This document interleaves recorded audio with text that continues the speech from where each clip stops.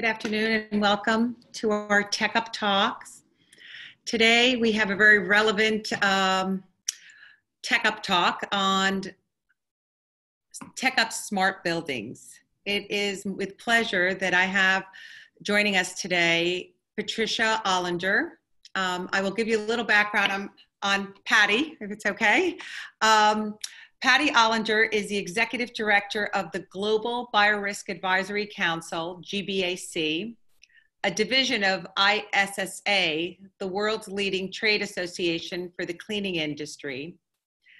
GBAC is recognized worldwide as a leader in training, education, and certification for biorisk management, forensic restoration, decontamination, and infection and contamination control disciplines. A program designed to assist facilities, institutions, companies, and governments to prepare, respond, and recover from events involving infectious disease, including pandemics. Patty is a registered biosafety professional, a certified forensic operator, a certified bioforensic restoration specialist, and has a BS in biochemistry and a Master of Law with a focus on international public health. So welcome, Patty. Welcome to our Tech Up Talk. I will turn it over to you, and as we go along, if anyone has any questions, we'll come back to them at the end, and please put them into our chat box there. So again, welcome, Patty. Oh, thank you. And, thank you to Dawn and Cecilia for this opportunity to talk with everyone today. So I am going to share my screen and let's see how this works.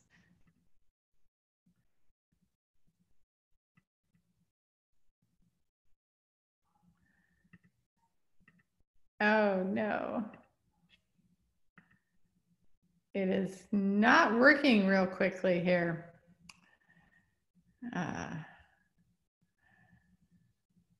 So Cecilia, if I quickly send you, well, I'll just talk through it. I was going to share my screen. No worries. It doesn't seem like my system is allowing me to do that, but that's okay.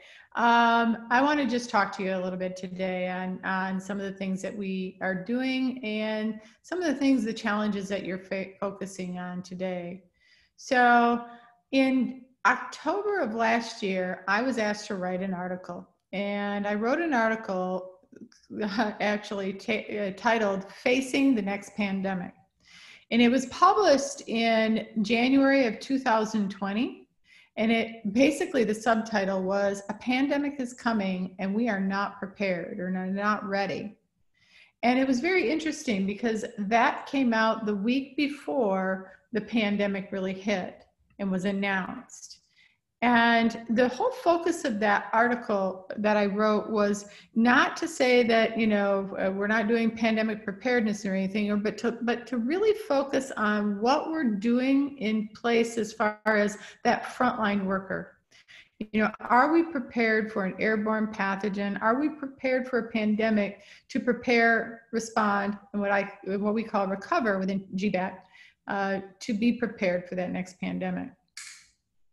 So as Cecilia indicated, GBAC, as we refer to it, it's a lot easier than the Global Biorisk Advisory Council, is a division of ISSA.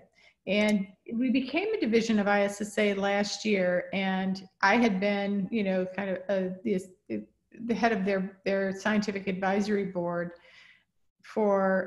since it was developed right after the outbreak with Ebola in 2014 and 2015. And during that time, what we had recognized is there were gaps in all of our industries, mine being in biorisk management, those in professional disinfection or decon, those that respond to, real life events like hoarding or crime and trauma scene, and then the professional cleaning industry. We recognized that separately we had gaps in our industry, but that if we pulled together, that we really had more, we really focused and we filled those gaps together. and especially that whole need of a scalable response. We recognized that, you don't just jump into a full-blown, bioterrorism or biorisk management response or pandemic response, that it really needed to be something that's scalable from what we would call routine or hygienic cleaning all the way up through or to a full pandemic response. So GBAC really, I'm really proud of what we would call our advisory board. And our advisory board is made up of individuals who, I'm happy to say, several of them have just recently retired from places like CDC, our US Center for Disease Control, Health Canada.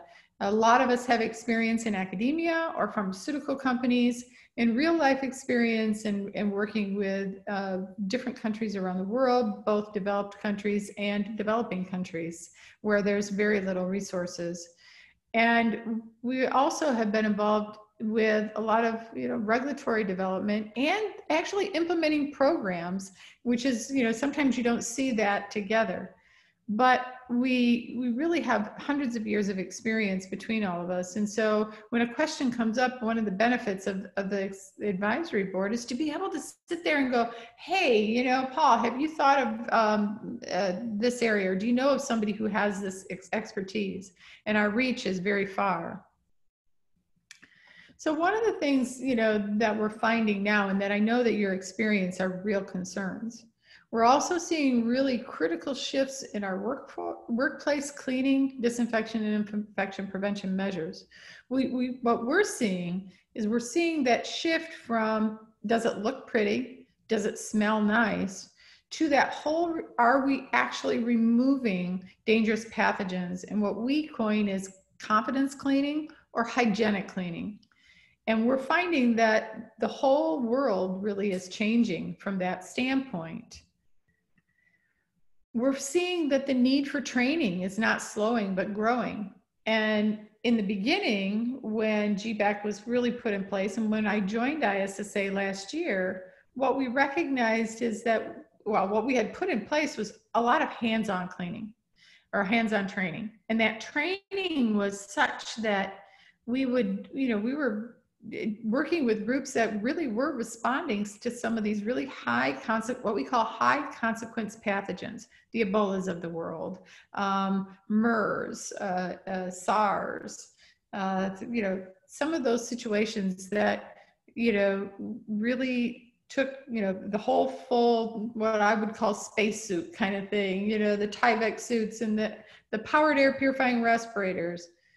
And what we found was that all of a sudden, when the pandemic hit, that you had frontline workers, you had the custodial services of the world and the residential cleaners and people who were out there in the field on a day-to-day basis who were now being asked to do things that they felt uncomfortable with for their own safety, as well as what do they need to do to make sure that their customers were also safe and that what they were doing was being effective.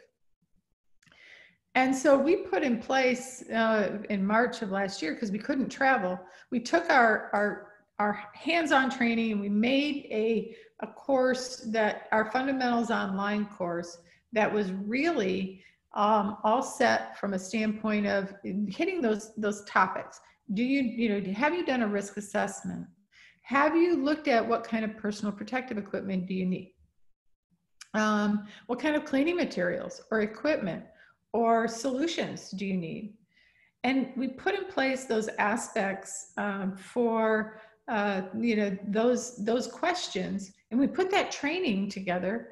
And to date, we have a little over 20,000 people that have taken it worldwide. But what we found was that really wasn't what people were wanting. As soon as the pandemic hit, as soon as we started closing down facilities, the first question that I started getting is, how are we going to reopen with confidence? Not just for our own employees, but for our clients and customers to feel comfortable to come back into our facilities.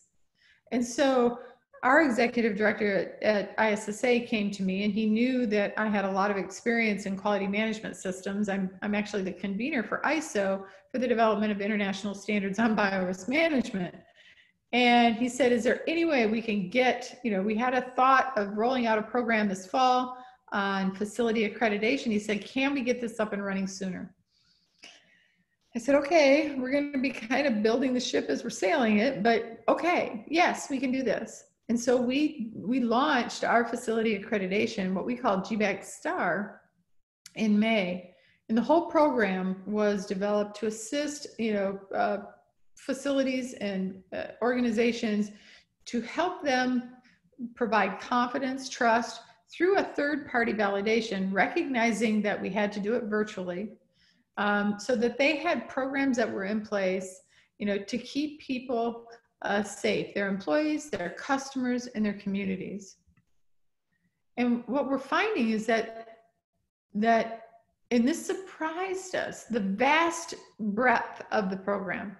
The program meaning that K through 12 schools, or what really surprised us was having cities come forward and say, we want to be a destination location in a GBAC Star city. City of Dallas was one of the first.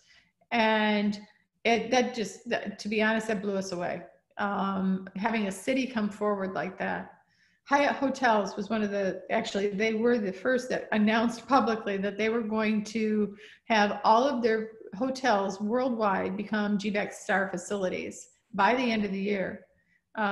We had stadiums like Miami Dolphins in the Hard Rock Stadium in Miami, the Dubai Mall, American Airlines. And what we were finding was that it wasn't just the big facilities, it was also small facilities. Restaurants, cafes, vet clinics, churches. We were just very, no pun intended, but no one's immune. Everybody was shut down in some capacity, and everybody was starting to think about how are we going to reopen and bring back that confidence to people, for people to be able to feel that they can come back into our facilities safely. We also are finding challenges. We're putting in place new work practices that we didn't see before. Touchless entry into places. I went to the Together Again Expo in Orlando in August, and the whole aspect of we registered online, we came through, we took our phones, they would scan our phones in, the whole social distancing putting in place. What does that mean? How far apart do our chairs need to be able to watch somebody, to be at a speaking event? What does it look like to go to a spa? What does it look like? Where our hand sanitizers need to be? What do restaurants look like today as they start to reopen? So it was really challenges. And I would also say that it really highlights the need for partnership. And the partnership is not only with us as facility owners or as implementers, but it's also partnership with our employees and partnership with our customers. Coming down to a lot of behavioral issues. So what are we starting to see? We're starting to see that people in general are much more aware of hygiene. You go to the grocery store nowadays and you walk down the aisle. My husband and I were there the other day and he was like, did people not clean before? Because all of the cleaning products are basically gone, even today. And it's very interesting. We're all learning what a dwell time is. Meaning that, you read the label and it talks about on the back of that label, it says, for this to be, used as a disinfectant, you need to make sure that the top of, or the surface is wet for a period of time, depending upon what they've been approved for. We're seeing leading indicators. We're expecting that building owners are responsible for the cleanliness of their facility. If it's not, well, who's going to take care of it? Hand hygiene is very important. The question of wearing masks or not wearing masks. Cleaning, we're finding, must be visible. If it's not, then there's question in all of our minds, is it being done? And this was interesting. It's fun. I want you to think about this for just a minute. Washrooms, restrooms represent the rest of the facility. How many times have we walked into a place and walked into the restroom and it may be messy and you're like, oh my, I wonder what everything else is like. Or you walk into a place and the restroom is just spotless. it gives you that perception. And so those visual cues we're finding are extremely important. From a personal experience, I've found that even though this is my profession, I find myself more aware of hygiene and cleanliness in different areas. You walk in, you notice if someone's wearing their mask right. You notice if the hand hygiene, the alcohol hand sanitizer is there, if it's empty or if it's full. You notice things like that. You notice even little things like, I think it was Home Depot or Walmart, one of them that I went into. They have the wipes to wipe down the carts. I've seen them where they even spray the carts in certain locations. And so it's interesting to see some of these things. I've had some extremely good experiences, and I've had some that left me with concern. And I know that everyone has felt that way and questioned, should I go back here at this point in time? We're also seeing choices, and this is confusing for folks. And we get a lot of questions from so many different people with regard to those who are going through our accreditation program or who have gone through our training programs about equipment, whether it's foggers or sprayers or surface protectants or masks versus respirators. We're seeing so many different questions, and people really want to know what the answers are or what the solutions may be. If there's a silver lining, and Dawn actually had mentioned the silver lining. To me, I totally agree with what she said. If there's a silver lining in this, it is that crisis encourages innovation sometimes. And if you think about that, look at all that we're seeing. And while it's frustrating at times, because the science may not be there, or it may not be right in front of us, we're starting to see some very innovative solutions, whether it's robotics or artificial intelligence, or I'll even say it, these misting chambers. While I question the validity of them at times, whether, if I have COVID-19, I can walk through something and it may mist me. I question the safety, I want to see it. And I want them to show me that it's safe. And also it's like, I still have COVID-19 if I had COVID-19. So what are those things that we're protecting? And let's really talk about it. Looking at the air purifying systems or the smart technologies. And I think that's where we get to in today with the smart buildings and the new technologies for buildings, that we're going to see some extremely innovative solutions come forward through this pandemic that will be better for it in the long run. I get asked the question all the time regarding when the COVID-19 pandemic dies down, should we continue with our current initiatives? And that's a really great question. And what I answer is that we need to be prepared. That article that I wrote really focused in on that scalable response.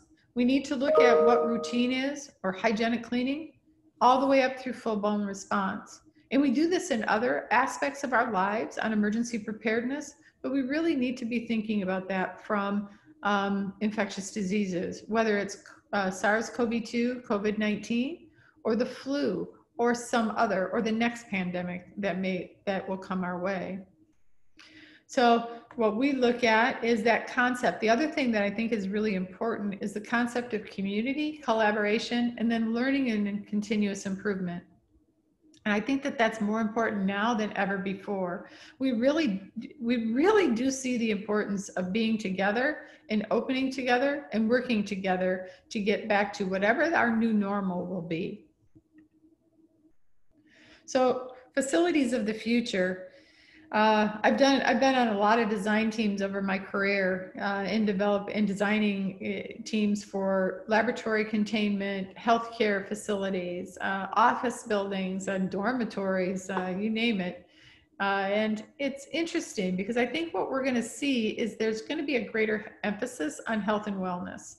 Occupants are going to be insisting that our building owners demonstrate how buildings are safer, how they're healthier, and how they're designed to support productivity. There'll be many different answers because there's not really one size fits all. It depends upon the need of the facility and where we're located. Companies need to rethink about the impact of their space, including the physical layout, the technology, touchless design, and also that cybersecurity that supports those smart buildings. So really, you know, I'd leave you with a couple different thoughts, and then we can open it up. I know that we're going to open it up to questions, and that is, we need to be visible, we need to be present, and we need to be innovative. We really need to be prepared. And again, I really want to thank Dawn and Cecilia, and I'm sorry, I'll make sure that you have the slide deck, but for some reason I couldn't get it to pull up. That's right, and I did everything. Great, Patty, thank you. We could go on and on and on. So many relevant things.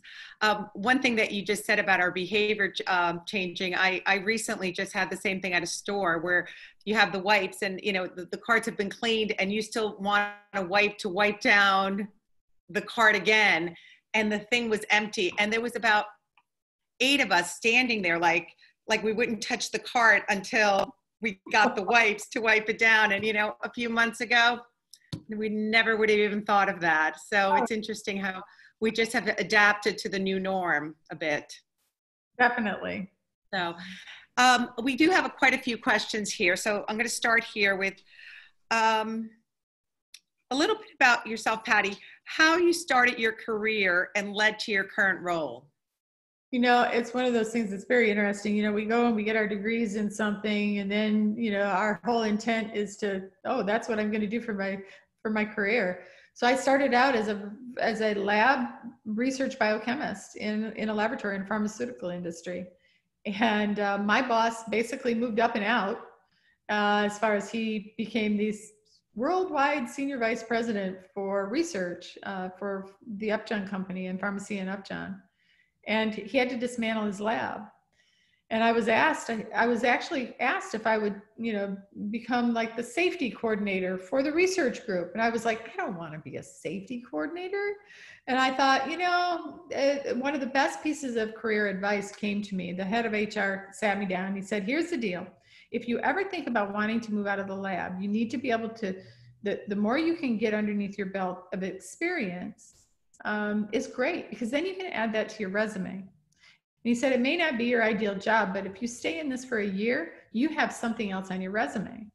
And I went, okay, fine. You know, so I took the position and I really stayed in it since. You know, I was able to expand it into biosafety and chem safety and all these different aspects until the point that, you know, I before I joined ISSA and GBAC, I was the assistant vice president for environmental health and safety and with research administration at Emory University. And that was for both the university side and healthcare. And, you know, it's just basically looking at different opportunities to grow and to learn a different skill set. And that's really where it's led me to here today. And sometimes it's just being in the right place at the right time. You know, who would have thought that I would have led the safety team for the Ebola support? But it was, yeah, is being open to those opportunities for people. Very interesting. It's great. One thing here, I know you touched upon it a bit, but again, if you could elaborate a little bit more on what are your thoughts about the blue light technology? The UV lights? Mm-hmm. Okay, the pretty blue lights. So, you know, we know that UV is a disinfectant, has disinfectant properties. I think that the question comes in is that, first of all, you have to be cautious a little bit because those big lights that you see in healthcare, those are in unoccupied spaces. And so that's one thing that you have to be very careful. The other thing is it only is as good as where that light touches. So if there is a barrier in between the light and where you want disinfected, or dust, or a shadow, it's going to have its limitations. And so you need to know that up front. The other aspect is, you know, we're seeing them in HVAC systems. And some of the question that comes up is is there enough contact time with the air as it goes across that those lights? And so there's a lot of questions out there. I think there's going to be some areas where they definitely will be effective, but we have to go into it looking at what is it that we're trying to accomplish, and is this the best solution for that situation? Another question here is, what do you think the timeline is when our workforce will feel comfortable again? Oh, I don't know about that. I mean, it's going to be interesting.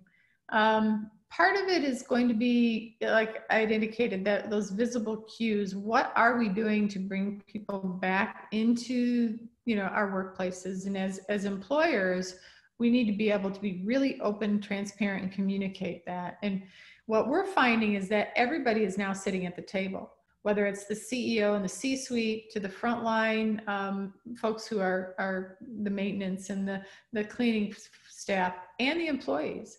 And so maybe from that standpoint, this has been a good thing, because it really has opened up those chains of communication. The timeline, it's going to be dependent. I think everybody is thinking about the vaccine. We're going to have challenges when the vaccine gets here, because we got to get people to go get the vaccine. But it's also, I think it's those visible cues are so important, and our behaviors and how we, respect other people when we're in our workplaces. What I find is very interesting is, even when you're wearing a mask and you're in a public space, we don't get as close to each other as we used to. I'm finding that, it's like, you don't even need those little signs on the floor. We're already stepping back. And so I think we're going to see, it's going to be gradual. And I don't think that this is going to, what has happened is going to be in our minds for a while yet. Thank you. This is interesting. I mean, do you think too much hand sanitizer washing is bad for you? That's a great question. Yeah.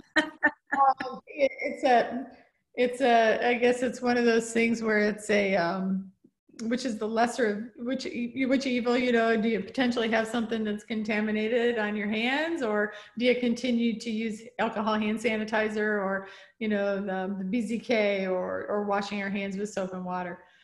I think at the end of the day, and both my sons are surgeons, and so it's one of those things where they have to wash their hands all the time. If you think about it, thank goodness, right? And, I've talked to them about, hand health during the winter times and in the past. And I think that's what we need to look at, is our hand health. And, making sure that not only are we, washing our hands, and we're going to be washing them more often, but also, especially as winter's coming on, making sure that we're, using lotion on our hands and keeping them healthy. I think that we're going to see probably much more focus on hand health going forward, because we're washing our hands more often. Thank you. This is okay. Okay, this is just one other question that came in here. How is the dialogue going with insurance companies regarding what they will cover and not cover surrounding sanitation standards, related events that impact commercial properties, and if there is an event requiring insurance coverage? That's an excellent question. There are a lot of discussions going on what that's going to look like. And for the insurance companies, what they want some type of assurance, obviously, from the facilities, that they're putting in place certain things so that they feel comfortable insuring as well. And so I know that we have for our accreditation program, and I'm sure the other groups that are out there that are also looking at accreditation programs or certification programs are talking with insurance companies.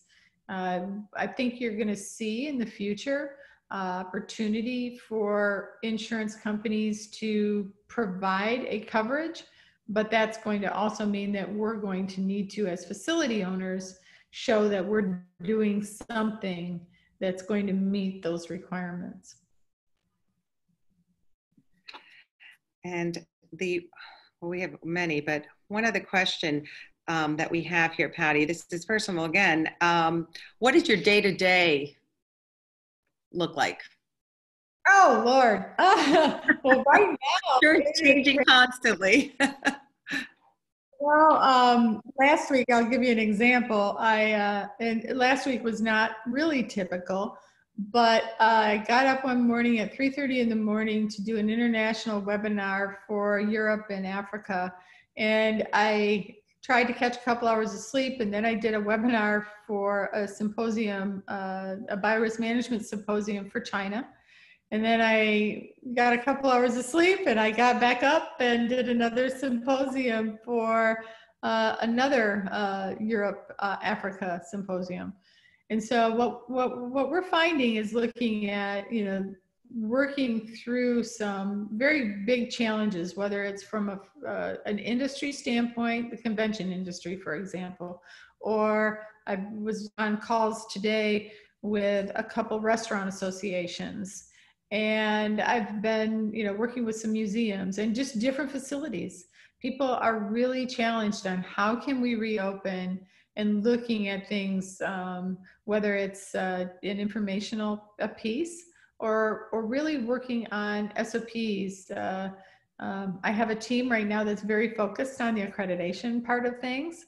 And we're also launching, what we find every day is that there's really other needs. We're looking at a contractor program that's going to be launched this week.